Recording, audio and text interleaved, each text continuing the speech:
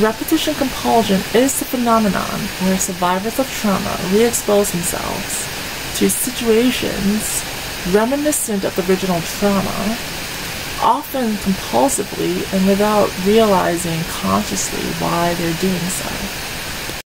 This phenomenon has been described in the literature since the late 19th century by thinkers such as Janet and Freud, but wasn't really systematically explored until Bessel van der Kolk wrote his 1989 paper, The Compulsion to Repeat the Trauma. Some examples of repetition compulsion include Vietnam veterans who compulsively watch Vietnam War movies over and over again, even if such movies trigger them or make them upset later. Survivors of physical abuse as children may often get into fights repeatedly as adults. Survivors of sexual abuse as children may engage in risky sexual behaviors as adults, or even engage in sex work if destitute. First responders such as EMTs are also statistically more likely to have had a history of trauma than the general population. Repetition compulsion often involves harm to others. Perpetrators of violent crimes often were victims of violence as children. Bessel van der Kolk also argues that re-victimization can partially be thought to be due to repetition compulsion. Re-victimization is a statistical phenomenon where survivors of sexual violence, for instance, are more likely to be re-victimized again, or other survivors of violence, such as robbery, are also more likely to be re-victimized again, more than the general population. According to van der Kolk, in the reenactment of the trauma, in the behavioral reenactment of the trauma, the survivor of the trauma either reenacts the role of victim or victimizer. In his framework, however, Bessel van der Kolk doesn't really address two ideas adequately. The first is that he proposes that victims or victims in the reenactment are more likely to be women, and victimizers in the reenactment are more likely to be men. However, this is not really consistent with modern ideas about gender, and for example, it doesn't really address violence in queer relationships. Secondly, Bessel van der Kolk doesn't really address the idea of trauma as a diathesis, spreading from person to person, mutating, changing, evolving. He really focuses more on the individual level, or that is, the idea of individual reenactment, rather than the idea of reenactment spreading from person to person. I also would like to put this theory forward, the idea of traumatic infection. Trauma is a virus that spreads from person to person. It can change, it can mutate, and it causes people to reenact trauma, spreading trauma further. There are two ways in trauma can spread. Firstly, they can reenact the trauma on others, or they can reenact it on themselves. Both actually allow trauma to spread in different ways, similarly to the viral lysogenic cycle. In frustration-aggression theory, frustration is thought to be the source of aggression. However, I would like to modify this for trauma. So, in the original framework, frustration can sometimes cause other responses other than aggression, for example, withdrawal.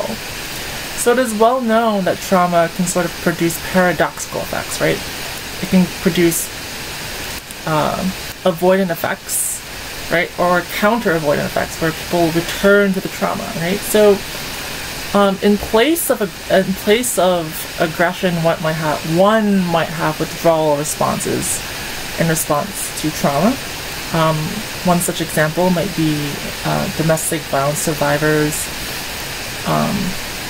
feeling emotions that they felt as a child in violent homes and therefore being afraid to leave. They withdraw from the situation, become passive.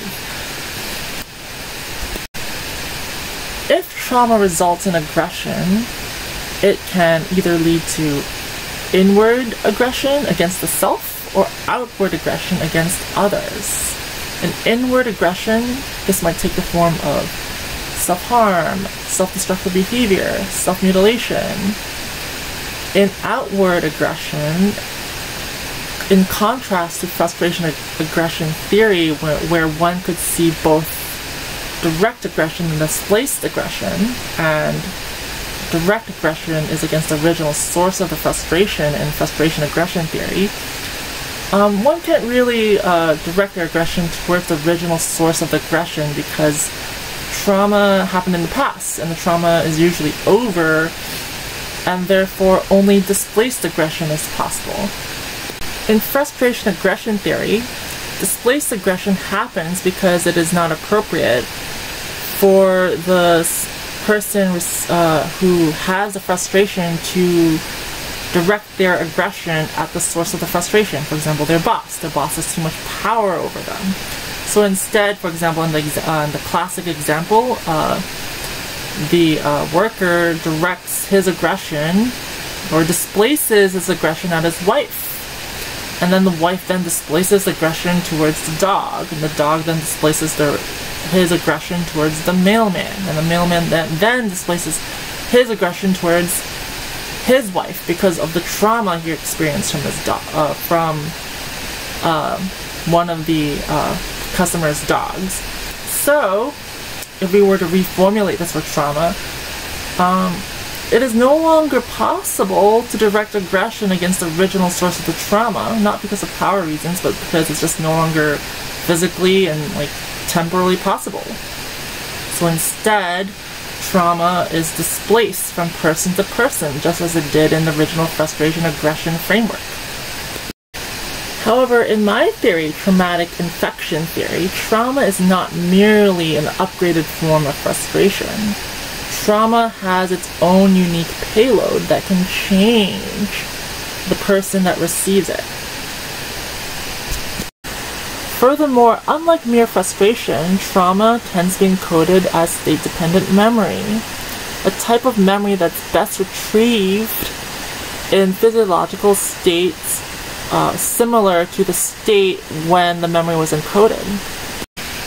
State-dependent memory makes it more possible or likely for trauma to be directed against the self or against others that is displaced, because everyday situations involving interpersonal relationships might trigger emotions that are then projected or displaced onto the people that triggered those strong feelings brought up by those memories. In some cases, those emotions are displaced onto the self. Finally, trauma as a virus takes advantage of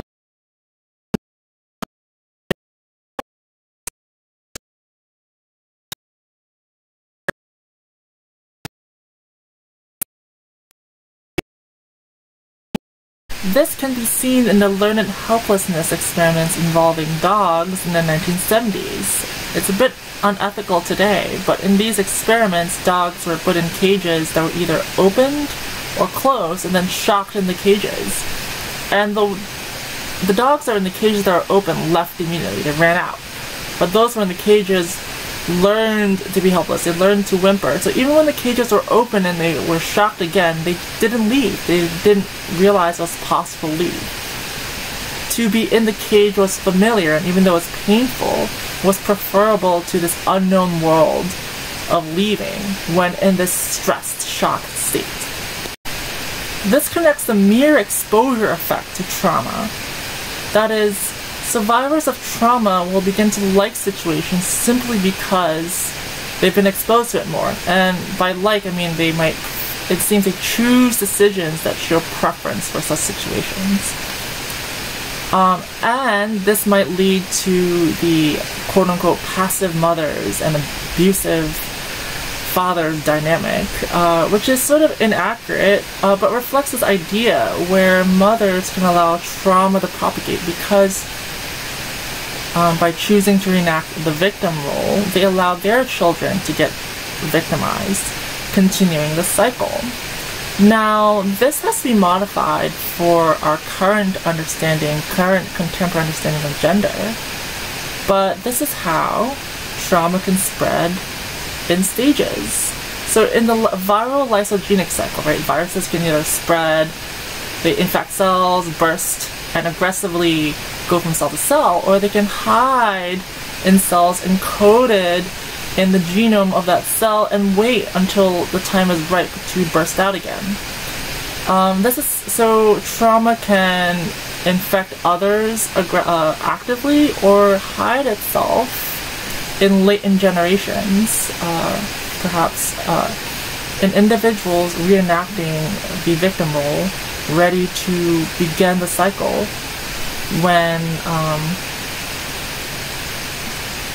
it is opportunistic.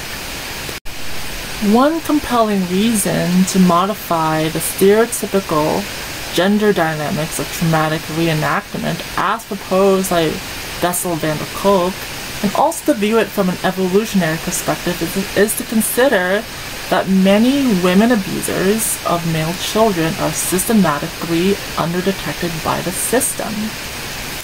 Thus, their form of trauma propagation is selected for because it is the least detected by society, so it spreads the most successfully. And by successfully, I mean like in a reproductive, evolutionary way.